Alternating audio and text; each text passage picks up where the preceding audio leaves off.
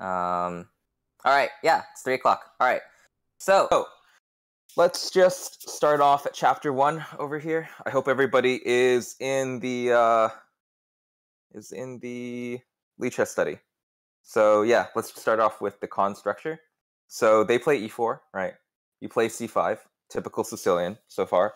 Knight f3, and the Kan specifically is an e6 playing d6, and then this becomes an open Sicilian where people just take, and d6 is played. But in here, e6 is played, and this is actually somewhat interesting. So the reason that e6 is e6 and d6 are both normally allowed in the Sicilian, but e6 is kind of like, I want to say it's like a dreamer Sicilian, because the deal with the Sicilian is if you can play d5 safely in a Sicilian, you're generally always better. So if you play e6, you're propping up d5 eventually. Maybe not now, maybe not like maybe not like in the near future, but eventually you're going to be trying to play d5. And you might have to play d6 and d5 just to control the space around your king. But what's really, really nice is you're going to be going for d5, so you're really going to have a lot of ambition in this game. And d6, d6 people say is a more principled way of playing it, but a lot of people will think that d6 and e6 are the same, and that actually leads to a lot of trouble, because d6 and e6, although it's just one tiny little pawn move, it's not the same. And there are many, many situations where people will try to play like a Najdorf as white against you, and you can just punish them. You can completely destroy them because of the difference between d6 and e6. e6 allows you to get your bishop out, or your dark squared bishop out, much, much quicker. When you play d6, and for example, let's say you play e6 afterwards, you can't get your bishop out because the pawn on d6 makes it so you can't get your bishop out. And I've had so many wins where people just like try to play the white side of a Najdorf because they're like, oh, e6, d6, what's the difference? And then they just lose. They're like lost out of the opening. All right, so let's just go over the main Kan structure. So e6, they normally play d4. Like out of all of the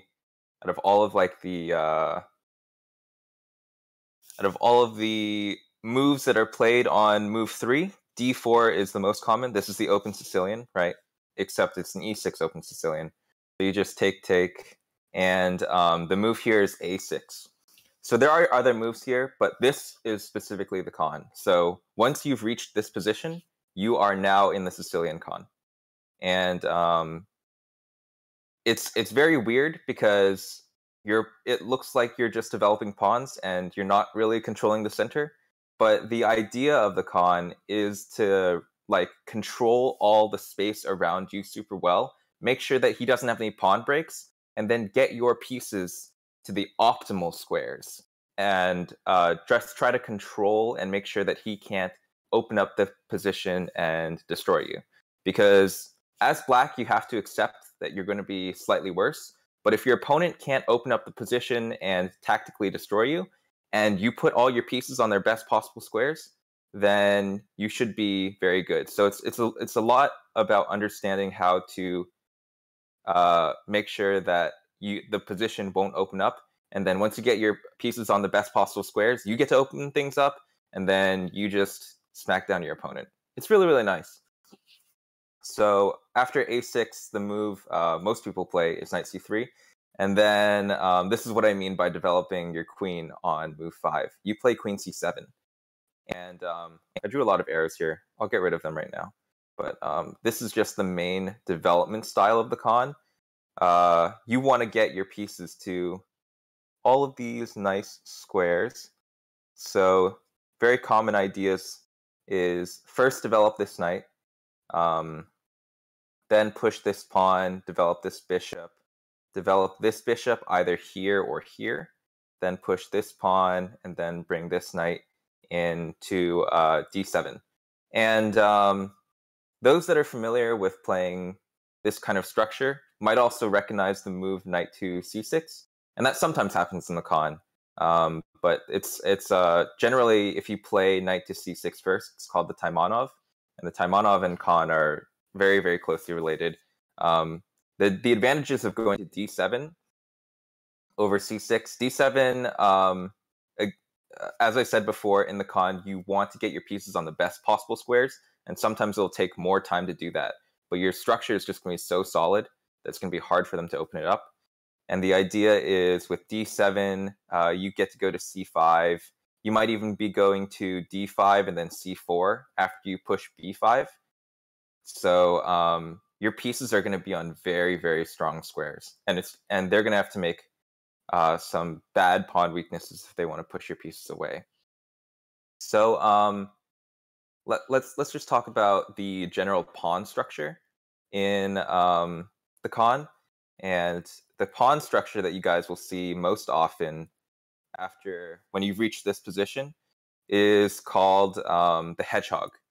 And the hedgehog is characterized by having pawns here or here.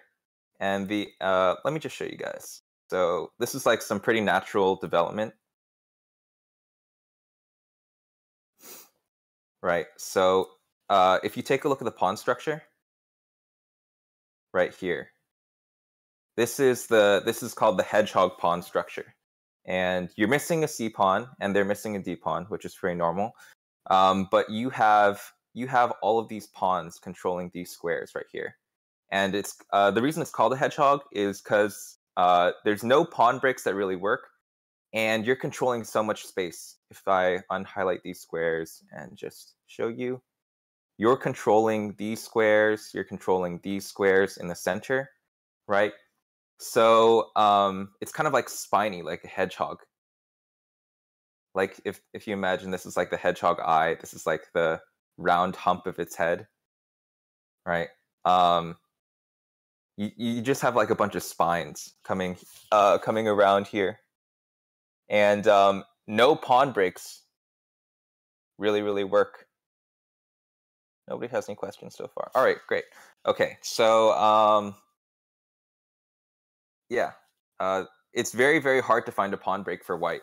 They might go for something like f4, f5, but most players will play f3 before they play f4, so that just like wastes the tempo. And in the meanwhile, you're gonna be getting your pieces to the best possible squares, and you're just gonna attack after that. So yeah, that's the basic idea of the Kan. If they have like some kind of weird development that you've never seen before, you can always default to this system where you try to just bring your pieces in like this. See, generally in an opening, someone will have a bad bishop and a good bishop. Your good bishop is actually your dark squared bishop, and your bad bishop is your light squared bishop. But this bad bishop is really, really good because it's on the long diagonal. It's not obtruded by d5. It's a very, very good bad bishop. Compared to his bad bishop right here, I mean, that bishop, I mean, it's attacking this pawn, but I don't really care about that pawn, you know, like, and it's currently being guarded. To make a pawn weakness over here, they have to push a4, and instead of taking on a4 or letting them take, we just play b4. All right, so let's just go into the Kan main line. Although this is the main line of the Kan, this is not the variation that you'll see most often, because most people just have no idea how to play against the Kan. So the Kan main line goes, yeah, this is the main Kan position. They play bishop d3, and bishop d3 is the main line, but you play bishop c5, and they can play bishop e3. So when they play bishop d3, their queen is no longer defending their knight.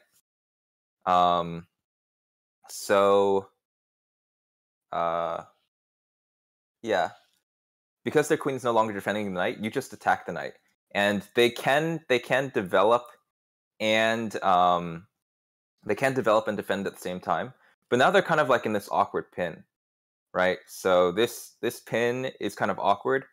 They don't want to move the knight because then you take and you just double their pawn structure, right? And your bishop is defended, so there's no kind of discoveries like this trying to make it so that if you take, you can take back. Because if they played, for example, knight f5 right now, you'd just be able to take, right? And your piece is protected. So there's no like hit and run strategies where you take the bishop and then they take back with the knight. Yeah, so this just becomes very uncomfortable. Bishop e3, you just keep your bishop here. Eventually you can pile up on it. So bishop e3 is actually just a bad move here. The best move is actually knight b3. And now that this bishop has done its job here, you actually just swing the bishop back. And this is theory. This is not theory that you'll see very often. I've only actually, of the thousands of Hedgehog and Sicilian Kan games that I've played, I think I've only entered this position like 5 times. It's actually crazy. Like, it's so uncommon that people actually know what they're doing in the Kan. So if you had just developed your bishop here originally, you never would have been able to kick this knight back here. So this tempo, putting the bishop here and then swinging it back, actually the only reason for that is to bring the knight to a less active square. That's the only reason. Because this development is awkward, so he's just going to go back. And yeah, so he's going to go back. We swing our bishop back. And this is the main line of the Kan. A friend, National Master LD0, who I think is in chat right now, actually played this against me yesterday, and I was super surprised that he knew the theory. So yeah, the idea here is that after you play g6, protecting your pawn, making sure that he doesn't have any attack, you don't want to play something like this, because that development awkward. Your knight really wants to be here. You can bring your knight here, I guess, but it's not the best. So you play g6, and again, this is like the dreamer Sicilian. You wanna maybe eventually bring your bishop back here and get a hedgehog structure, but instead you have a bishop on this long diagonal instead of the bishop here, right? So this is what I mean by having your pieces be really, really awesome. What if he does put that bishop behind the knight? I feel like most people playing against me will do that. Yes, so if he brings the bishop behind the knight in this scenario, you just keep the pin, right? You just continue developing your pieces, right? And this pin is going to be awkward until like he brings his queen maybe in to defend like this. Aren't you lacking in development? Yes, but there's no good way to take advantage of it. Like, for example, if I turn on the engine right now, it won't have any problems with this. I think there's like this big beginner mentality of like, oh, if I'm behind in development, I'm going to like lose the game, right? But like, if it's only if your opponent can really take advantage of it, right? If your opponent can't take advantage of it, then the lack of development, you're going to be spending time putting your pieces on the best possible squares, and your opponent's just going to be dallying. Yeah, so that's like just how the Sicilian Kan is. It's not an easy position to attack. Grandmasters have failed against it, like, and I like set traps against my international master coach in it before, and like people just don't know how to play against it. It's not a I don't have a YouTube. Sorry. It's not a it's not a very very easy system to attack. It's actually a favorite of a lot of very strong players because it's so frustrating to attack. I mean the one you're going to upload the lecture on. Oh, okay, yeah, we have a Chess Academy YouTube. I'll be sure to post it at the end of the lecture. Oh, yeah, someone already has done it for me. All right, yeah, thanks. So yeah, here you just maintain the pin, and if he ever like moves away, for example, like here, and then I don't know, if he finds the pin unbearable, you take, double pawns. I think you're pretty happy with double pawns, right? And if he doesn't take, you just maintain the pin, right? You don't want to take here with your bishop, but because that would just make his bishop better. You just want to wait for that pin. Like, whenever you pin a piece on a queen, like normally when you do like, oh, this pin, or you use your bishop to pin a knight to a queen, and you just leave it there until like it basically makes the piece kind of useless, right? So this piece is kind of useless because then you capture behind it, and then you trade the bishops, and he has double pawns. Why would you be happy with taking a pawn over a bishop? Why can't you take? What do you mean? Which bishop can I take? If you can't take something after. Oh, well, double pawns are bad, right? Like we all know double pawns are not the greatest. Yeah. So like if he recaptures, gives himself double isolated pawns, I think you're pretty happy with having double isolated pawns. Okay, so I guess backing up, if you're like a really basic beginner, double pawns are bad. Double pawns are when you have two pawns on the same file, like let's say like double H pawns over here, and they're bad because actually these are double isolated pawns, and isolated pawns are bad because they can't be defended by any other pawn. That just means, so yeah, in this scenario, these pawns cannot be defended by any other pawns, right? They're isolated because there's no pawns in the D file or F file, right? So these pawns are just really, really weak. They can't be defended, and they're doubled. So really, they're just not good. Yeah, they can easily be attacked.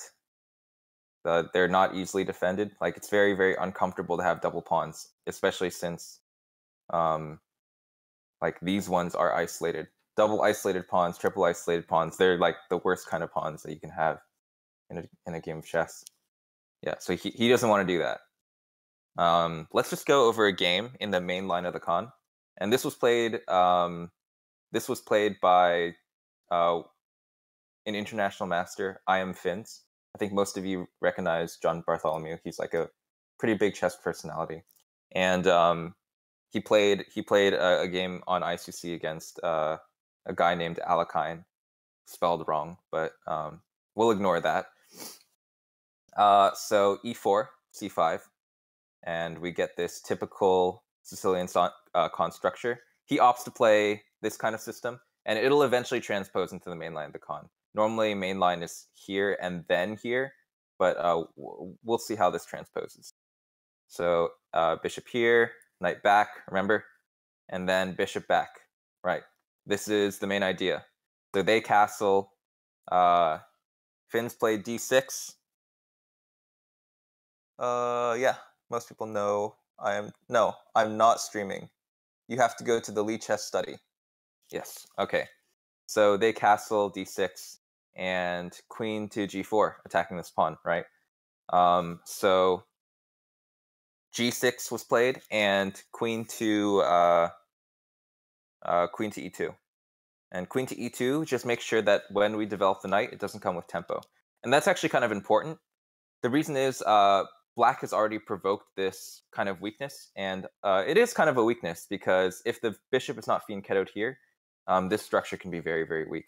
And the idea is that you can't develop your knight, or else bishop comes here and you can't castle. Or you have to trade your dark squared bishop, and you don't want to do that. So yeah, you don't want to develop this knight just yet. That's the idea with kind of provoking this weakness and then just coming back. So after this, you just bring your queen to the natural development square. This eventually becomes a Roxy bind, and Roxy bind being when there's a pawn on both c4 and e4. We'll get into that structure later. I have a few games that are played in the Roxy bind. They played f4, right? And now f4 doesn't allow the bishop to come here anymore, right? Because now the pawn is blocking, right? So we can now develop our knight. Oh, John Bartholomew decides not to develop his knight for some reason. But I've checked. Yeah, if you check the Masters database, this was like a rapid game. So I'm sure John probably just doesn't know the theory. You can play knight f6.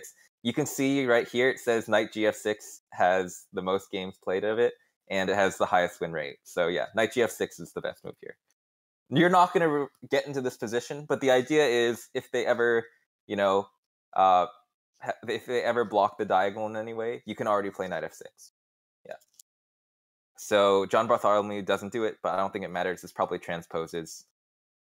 Yeah, and a big idea in the Sicilian Kan is once you have your bishop on this long diagonal, you want to pry that diagonal open. You want to play h5, h4, h3. Maybe like stick your, and if they like try to play h3 themselves, then you try to stick your knight onto this square after you play h4. And that knight right there will be very, very annoying. You can even sack the pawn just to get the open file and try and crush them. This is like a very, very common idea in the Kan.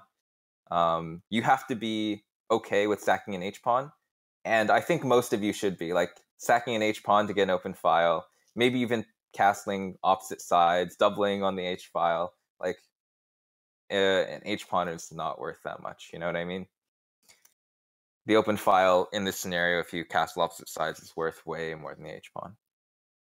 All right, so, yeah, so push, and this guy decided to try to sack a piece, and this is like a fundamental misunderstanding of how the Kan works.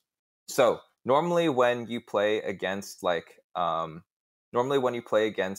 e6 Sicilian, the knight will come to c6, and this tactic, knight to d5, actually works if the knight comes to c6.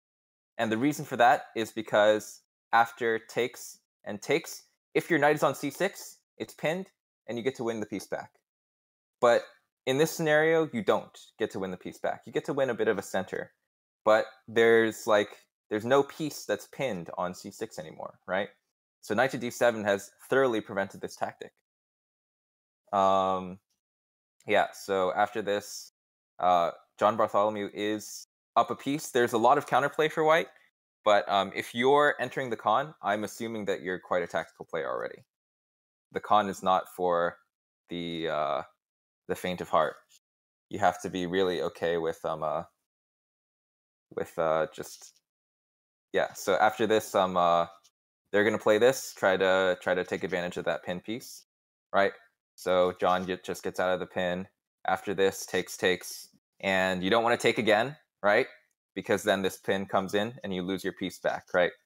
So queen here, just trading queens. You're up a piece, remember. And his opponent played e5, trying to get some counterplay in. John trades queens and just continues to attack the pieces. And now that the queens are off, you can kind of like breathe easy because you know that you're just up a piece. If you can just kill all the counterplay, kill all his passed pawns, then you're just going to be up a piece in the end game and you're just going to crush him. So there, takes. Yep, blockading, right? Making sure that you blockade all of these pawns, right? So the only way that white can win is if you let his passed pawns become too dangerous. So this is kind of getting further in. You're never going to reach this position, but John just trades all the pieces, and his opponent resigns in this position, just down a piece. Yeah. All right. So that's one of the so 95 is actually like 95 all the way back here when his opponent sacked a piece. That is a pretty common tactic in a lot of Sicilians and a lot of Smith Moras, but it doesn't work here. 97 just prevents it. Yep. All right, so that's what I mean. The Kan is kind of like a weird Sicilian. Like, people will try to play against it like they play against other Sicilians, and they just won't realize that the moves just don't work. All right, so let's go over the fundamental difference between the Kan and the Najdorf. I mentioned it before. the Najdorf you play d6 and then you play a6, and in the Kan you play e6 and then you play a6. So this fundamental move difference actually makes a huge difference. So if we go down this d6 line, this is a pretty normal idea in the Najdorf. This is actually called the English attack, I think. Oh, I think I think that's his English attack. Yeah, this is called the English attack over here.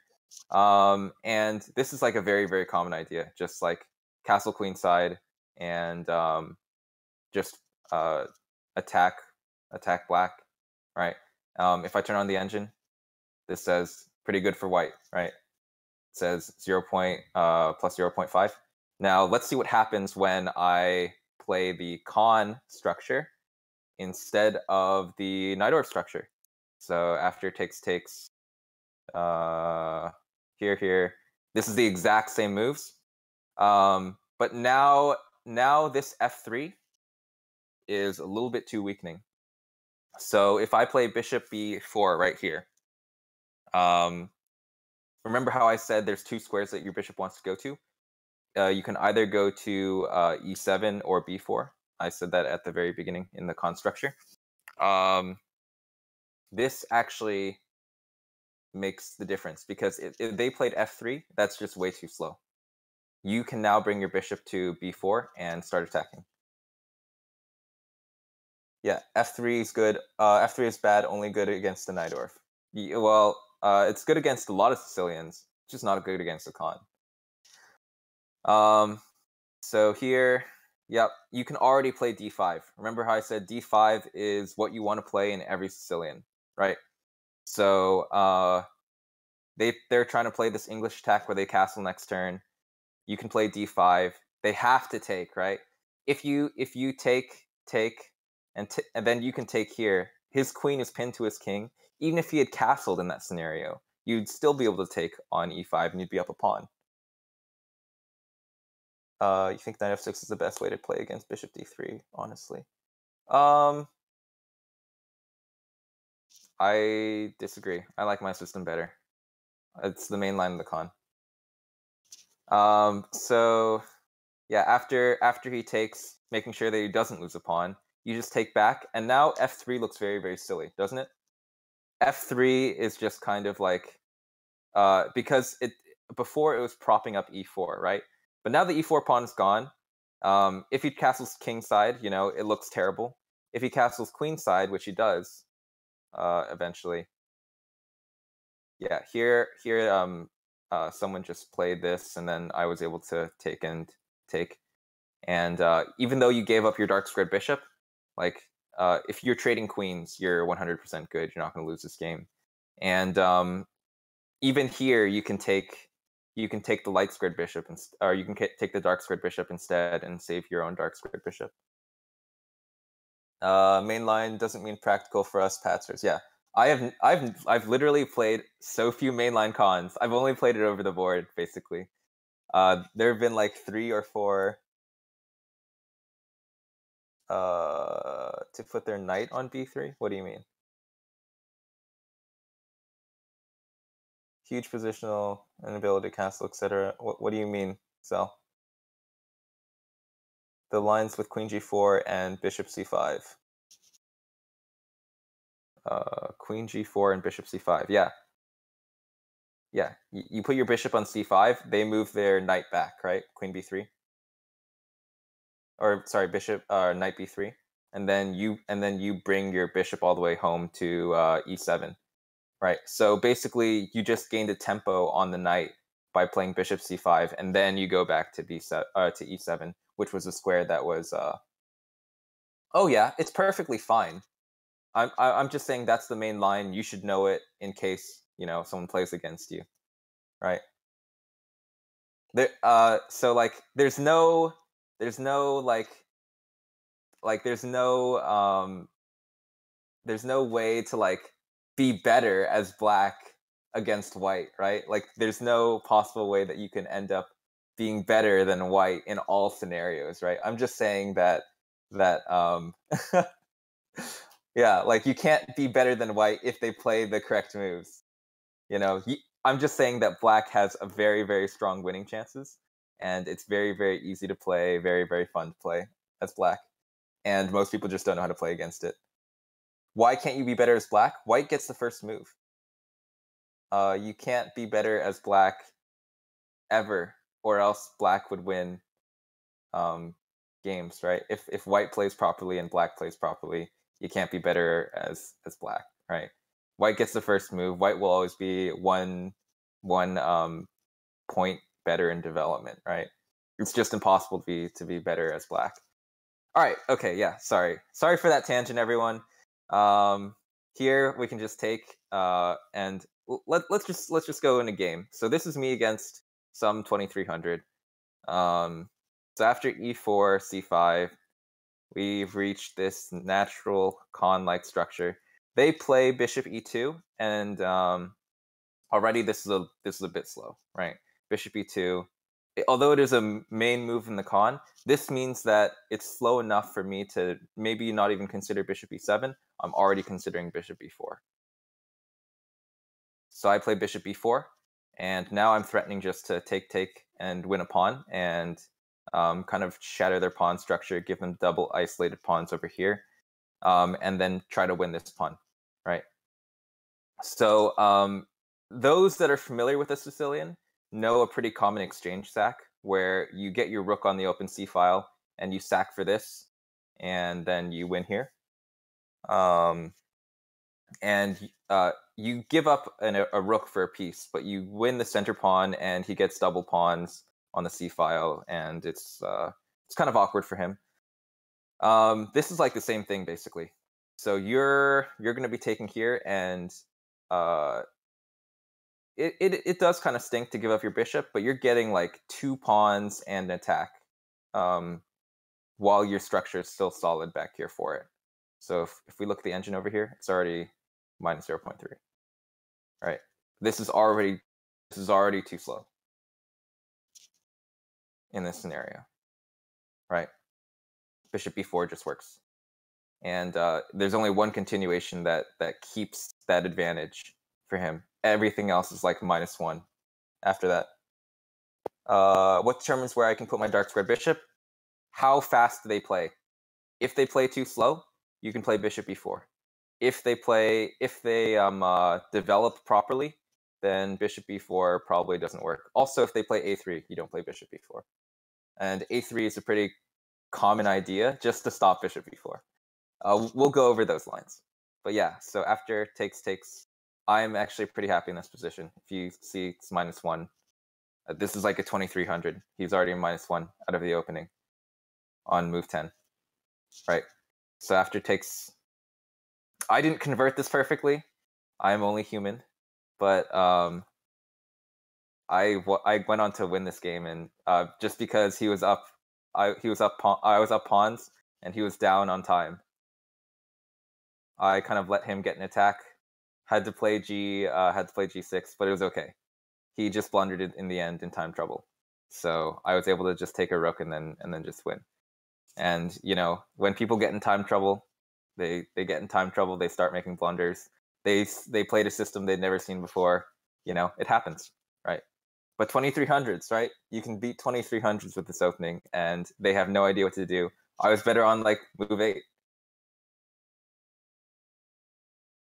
Yeah. So yeah, that's one game. Let's go over another one. All right, this is me against some 2100. Classical Kan structure. Yeah, bishop d3. Play the knight in. They played f3 again, right? So f3 again doesn't work, right? I think I pre-moved b4 because this was like a blitz game. So you're just supposed to play bishop b4 here, but I pre-moved b4, and this is another common idea. If they don't play a3, you play b4 yourself, right? Yeah, bishop b4 is the best move. I messed it up. Whoops. I think I just pre-moved it. So you can play b4 here, and if they don't play a3, right, and you already have a kingside attack, so they're trying to go for this English attack. And another idea with b4: kick the knight away from defending d5. So now d5 comes with so much greater attack, right? If they take, you have a great knight in the center. Their knight is all the way back here, blocking in the development of their bishop. And yeah, you're just threatening to win a pawn, first of all. So if they don't do anything about it, you're taking, because you have 2 attackers on here, so they don't have enough they can't sufficiently defend it. So they're really, really forced to take. And then after you take this, you're attacking their dark squared bishop. They have to like spend more tempi to like bring their dark squared bishop back. You have a knight in the center. You're just going to, you have an open c file to his king. This is like good.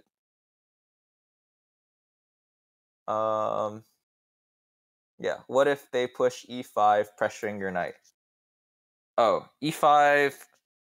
E5 works in some scenarios.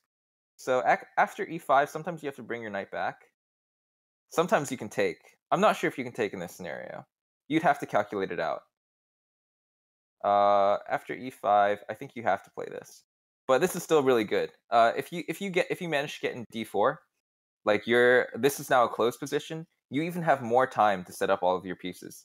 So if he pushes this, you get to fianchetto your bishop, you get to bring your knight out, and you get to get this nice attack. You already have a head start on your opposite side castling attack, right? Why is takes bad here? I think if you take, there's this move, and your queen becomes very awkward. I think you have to play like queen here. It's not great.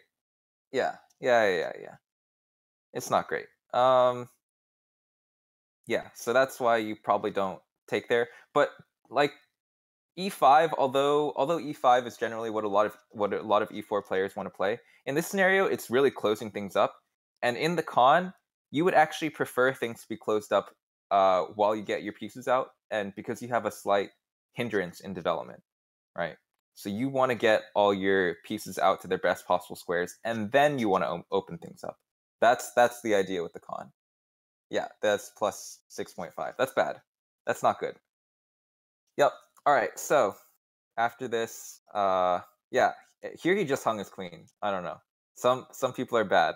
Some people just saw that this was a development move and then forgot that he was going to hang his queen afterwards. So again, this is a blitz game. So he just badly hung his queen. It happens to the best of us. And then after this, remember the Kan is a tactical play, right? So you have to always be careful. Here, takes, just giving him an isolated pawn. I just play this, so he can take this pawn, but it's dangerous. It's just going to open up more for me. And this knight, if it moves, if he takes the pawn, I get to go here, win this bishop, right? So he gets the file first.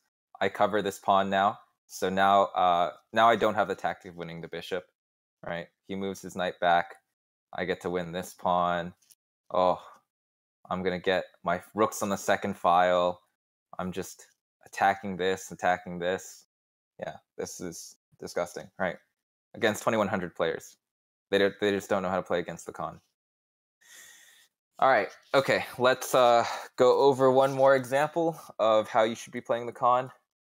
Again, you reach this classical Kan structure, f3. Like so many 2,100 level players just play f3. It's disgusting what you can do to these people. Takes. Yeah, this is actually the best move in the position, believe it or not.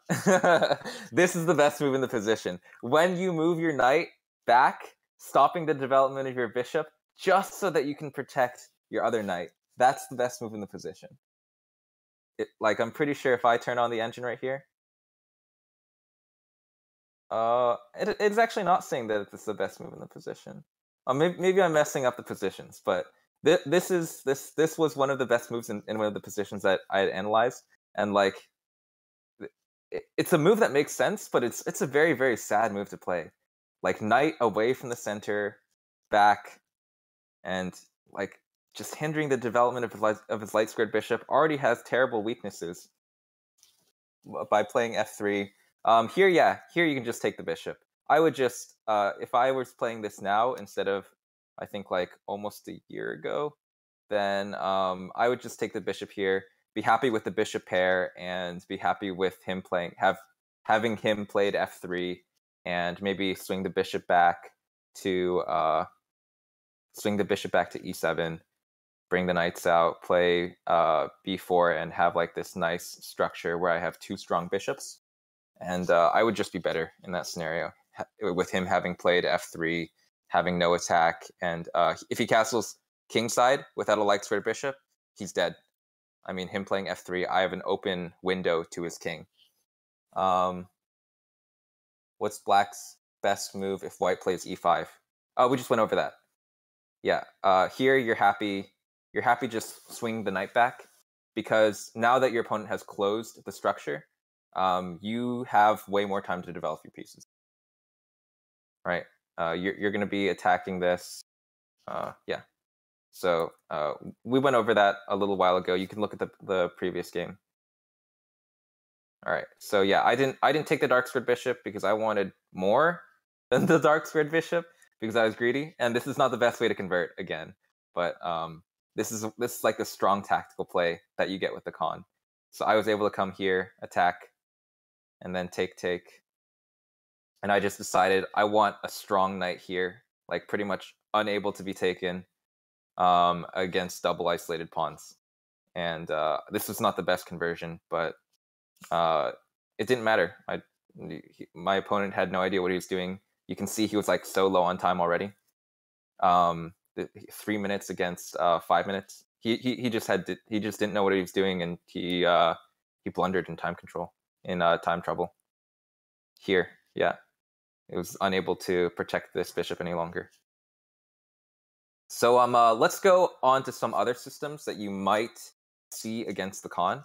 So not everyone is going to be playing knight here, knight here, knight here, knight here, right? So this is one of the more challenging structures that you're going to face against the Kan, and it's called the Mroxy bind. I mentioned it a little bit beforehand. So the Mroxy bind goes like this. Instead of playing knight here, they play c4. And c4 is basically stopping d5 in a lot of scenarios. So that's why this move makes sense. But the disadvantage of the Mroxy bind is that his light squared bishop, it just ends up being like a terrible, terrible, terrible piece. So a lot of ideas surrounding the Mroxy bind is just to like trade all the pieces off except for his light squared bishop, and then just win good knight versus bad bishop, or win something like that. And endgames are generally favorable for you. With the Mroxy bind, they will have a lot more space and they can push for an attack, which is why the Mroxy bind is somewhat scary to play against. But yeah, this is like the Mroxy bind. You can still get really, really good counterplay against it. So this is also just one. The Mroxy bind is one scenario where you don't play queen to c7 first. So you can actually, let's just go back actually a little bit. The reason that you play queen c7 in this scenario is that if you were to play, whoops, how do I get rid of all these arrows? Yeah, whoops, my battery's almost out. Okay, yeah, if you were to play knight f3 or knight f6, sorry, instead, they can already play e5. So this is already uncomfortable for you. You don't want you would rather your queen have covered this square before you played knight to f6, because you don't want to bring your knight into the center, because then takes, and then you have isolated pawns, right? So yeah, queen c7 is always the move on move 5 when they play this idea. You can bring your knight out now because now your queen covers this. And the reason that this move is so useful, it also stops bishop coming here, defending d5 another time, right? Bishop coming to c4 would also be annoying because we're the dreamer Sicilians. We want to play d5 right away, right? So that's why we don't want that bishop coming there, right? So queen c7 just normally stops both. So let's go back to the Mroxy bind.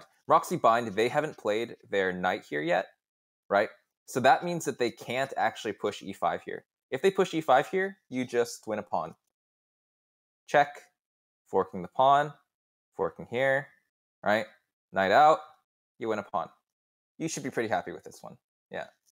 So yeah, just they can't play e5 there because they haven't brought their knight out yet, right? So you're very, very content to play knight f6 first. All right. So yes, let's skip that sideline. And then after they bring the knight there, now they are threatening to play e5, so now you have to bring your queen there. Just a small move order thing. Bishop e2, again, pretty passive, right? So you can play bishop to b4, right? So whenever they play passively, you can already consider bishop b4. And they haven't played a3, so in this scenario, they played queen c2. And when they play this passively, you can play knight to c6 instead of going for d6 and knight to d7. So if you were to go for d6 and knight d7 here, d6 makes it so that you are 100% going to trade off your dark squared bishop because you can no longer bring your dark squared bishop. You can no longer bring your dark squared bishop back once you play d6. So that's why that's one of the reasons I played like this in this scenario. But the other reason is that now this knight is undefended, right? They could have played queen to d3 or queen to c2. They opted for queen to c2, and now this knight is undefended. You will see queen c2 a lot, especially from people who face a lot of Nimzo Indians. So this is like looks like a pretty normal move, but it's not good here. Here they could move to protect. I've seen a lot of people just take, and in this scenario you don't take back with the b pawn. It's going to be very, very hard to get d5 in. You take back with this pawn, and now your idea is going to be to just push the e pawn, and then against the Mroxy bind, you're going to have this outpost because they pushed both e4 and c4, and they're not going to have this outpost. This is positionally a lot better for black because they will not be able to use the square, and you will be able to use this square. So you push, you bring your two bishops back. You never want to push c5 because then that will give them the same outpost. And this is just positionally just really, really good. You can try to maneuver a knight there. You can try to maneuver a bishop there. It's very, very nice. All right. It is playable for white, but black will be just a lot more comfortable. White will have trouble getting his pieces to the optimal squares. All right. Mroxy bind trap. Yeah, I played this game against a 1500. I don't know where I played it against, but I found it in my archive, and this is one kind of idea against the Mroxy bind. So they played this Mroxy bind structure. They have to play rook to c1 before they start to play b3 or b4. And the reason for that is if they play b3 or b4 first, you already have... so what that did is that undefended this knight. So now you already have b5 or d5. Here I played d5, and see, remember, if you can get d5 in, you're already a happy man. Like you've already succeeded in what you wanted to do in this Sicilian. So d5 they can't take with the c pawn because now you can take their knight. It's very, very sad because they played both c4 and they played e4. They made a terrible bishop just to make sure that you couldn't play d5, and then you just play d5 anyway. It says, oh, this says good for white. Does it? Oh, whatever. Here, but if you're allowed to get in d5, it's like, it already becomes very uncomfortable for white. I don't really care what the engine says. I've played many a position like this, and it's very, very hard for white to get out of everything. So after takes, yeah, I mean, he was a 1500, so he didn't know what to do. He didn't want to take with this pawn, and he just pushed trying to close it up, and then I was just able to take his pieces, and he just resigned. So this is a game. This next game is one that I played against my coach. He's an international master, and I was able to... I still lost the game because he's really, really good, but I was able to get a better position in in an opening that he didn't understand, right? So he played a Roxy bind structure, and he played a3 to stop the bishop b4 move. And if they play a3, you get, this is actually not great by the engine, but it's not as bad as like, the Stafford gambits or whatever. It's like decent. It's like plus 0.7, but black gets huge counterplay. And the move is knight takes e4. Knight takes e4. If you take a look at these master games, like a lot of them are winning for black, and these are big names that you hear about. Peter Svidler, right? Peter Svidler played this in a classical game, and he beat Alexander Morozevich, like very, very strong players, right? This like offers a lot of counterplay for black, and the idea is that once you bring your queen here, you're winning your piece back, and you still have those two center pawns. So my coach played here, and so we're still following famous games here. After this, I kind of messed up, and I lost. But the idea is that you can still play like this. Like you still can win this kind of position. If I go back to right here, I think this is already better for black. Yeah, I just didn't know how to convert it properly, because this is the first time I ever got to spring the trap. But yeah, it's very, very hard to play as white here. If he brings it in here, you can just take, and you just play against this weak pawn here. You castle, try to swing your knight like this, so that you can attack this weak pawn. Yeah, this is you're already up a pawn as black, and eventually, once this pawn falls, you'll be able to control the center completely.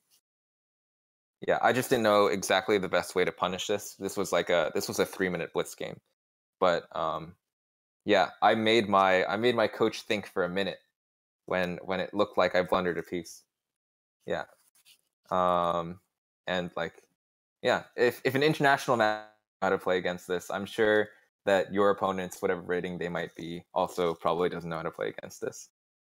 All right, let's go on to a next game. This was a yeah, so I think that's enough of the Roxy bind. Wait, I think I didn't discuss the A6 or A3 Roxy bind. Yeah. This is another thing that I wanted to discuss. So A3 is the idea that I played against my my coach, and yeah, so you can already play D5 here, right? D5, linchpin of all Sicilians. You're winning back a lot of things. This is just, I don't know what the engine says, but yeah, it's good for black apparently. But yeah, this position is just a lot easier to play for black. All right, so let's go on to some other weird systems that you might see against your Kan-like structure. And what's nice about the Kan is you can actually, a lot of them like transpose into each other, or like at least the Alpin and the Smith-Morra do. And the Alpin and the Smith-Morra are probably the two like offbeat ideas that you'll see against the Sicilian most often. The Alpin being c3 here, and the Smith-Morra being like d4 right away without even playing this knight out. Yeah, 0.2 for white is nothing. Yeah, okay, so this is the Alpin. The idea is you still play what you regularly play, and after they play c3, they can't bring their knight out to defend this anymore, right? So you just bring your knight out, attack this pawn, and you're basically hoping for them to play e5. And e5 is a fine move. There's nothing wrong with it, but you're kind of already getting them out of their comfort zone. As an Alpin player, yeah, e5 is the best move. But as an Alpin player, like they want to get this strong pawn center, like d4, e4, and them having to play e5 early kind of makes it uncomfortable for them. So this is like the main idea here: takes, and then knight out, and like 90% of my opponents will play this when they play the Alpin system. You can play d6 here, and although it looks like you're going to be getting double isolated pawns here, you're going to be trading these. And this is actually good for you, because this bishop now has scope. This bishop before, when you played e6, is not able to get out, but now it can. And you're going to... How do you see what he's talking about? You have to go to the study. Yes. Somebody post it. Thank you. Yes. All right. So this looks bad, but it's already good because this bishop can come out. And you're going to be recapturing here. You might end up with an IQP, but an IQP in this scenario is fine. The most common move played against me is bishop g5 here, and I can already play queen b3 attacking this pawn, right? And if they capture here, I'm glad to capture back, and we both have IQPs in that scenario. So you can just enjoy like a pretty simple game in this. And it's a system that a lot of people are unfamiliar with because this has technically become like an Alekhine defense. Like if we go back here, this is like a form of the Alekhine's defense, and they're not going to be familiar with this position, right? If you've probably played against more Smith Moore and Alapins, which are like offbeat already. So they're going to be unfamiliar with this position, and you're going to be familiar with this position because you get it from the Smith Moore as well. And let me just show you what I mean by that. So this is a game. This is like the Smith Moore move order. So in the Smith Moore, you sacrifice the c pawn, and here you just decline it. Here you play knight to f3. They will, if they can't take the pawn, or else you can take the e pawn, right? So they push, and this is starting to look a little bit familiar, right? You get this Alekhine structure with the missing c pawns, and yeah, they take again. This is exactly the same as the previous game.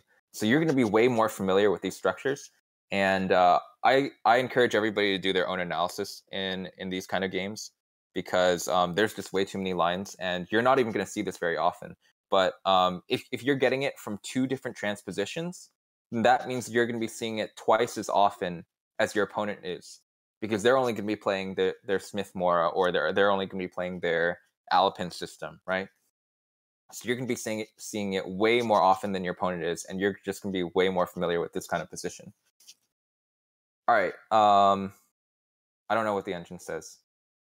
Minus 0.1. All right, that's decent. Okay.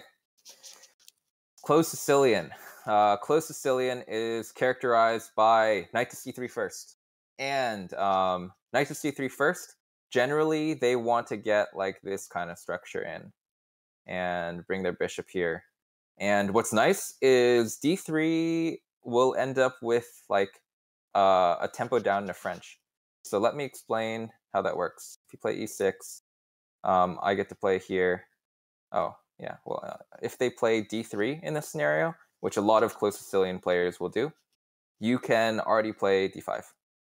And remember, d5 you're happy with. You played e6 to prop up d5, and they just let you have it, right? So after takes, because they don't want you to get in d4, takes.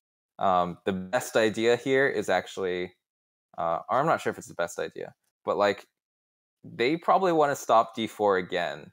So a lot of people just play d4 themselves. And since they played both d3 and then d4, this is now like an exchange French kind of, but they're down a tempo.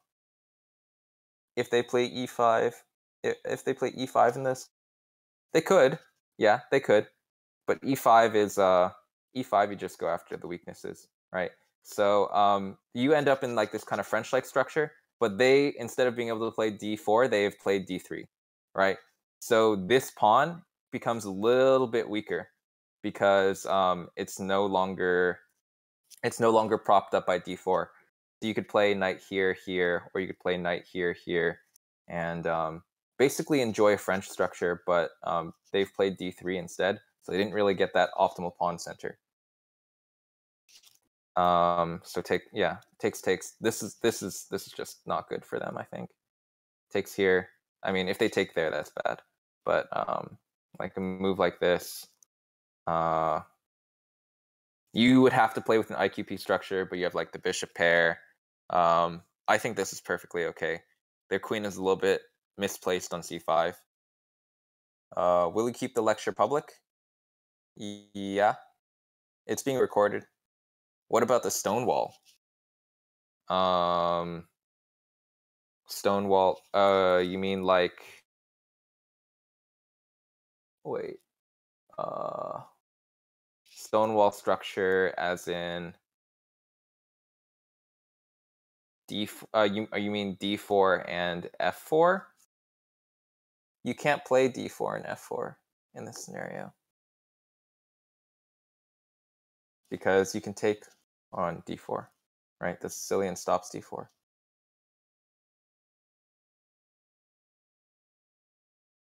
Is that what you mean? Stonewall. E4, D3, C4.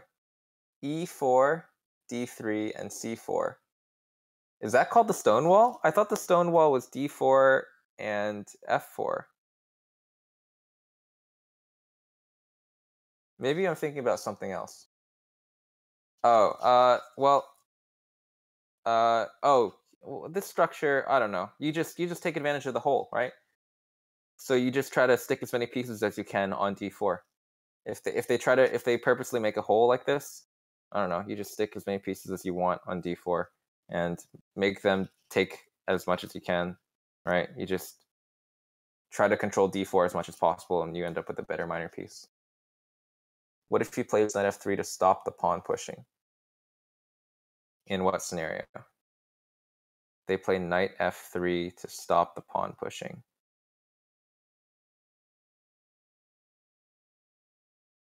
Where? What move?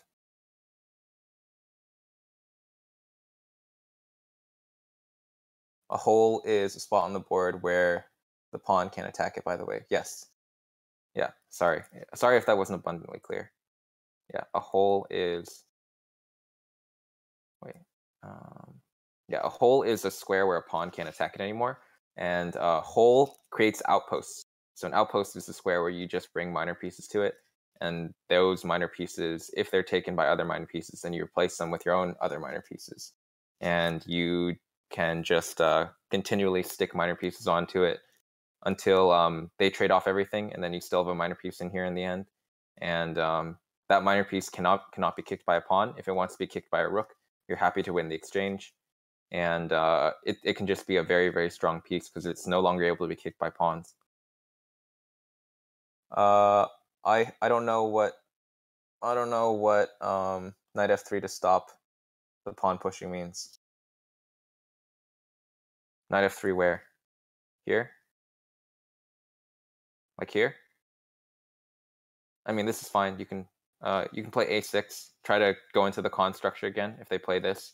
If they play so you can play A6. If they play this, you end up going to the Kan structure again by transposition. If they play this, you can break in the center already, right? Okay, yeah. And I'm guessing most of you are relative beginners, and you'll see something called the beginner system. And that's when people bring their bishops out like this and their knight out like this. I'm sure everyone has seen it. I'm sure everyone in this lecture has seen it once or twice.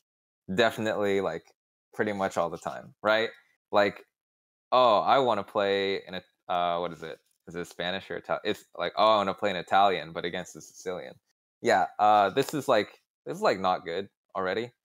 So here, you can play knight f6, and knight f6 attacking this pawn. They can play d3 if they want, but the most common way they'll play it is e5 because, hey, look, free e5, right? And then here you get to play d5, and if takes en passant, you take, and you get some pretty awesome development, and their bishop is misplaced because you played e6, right?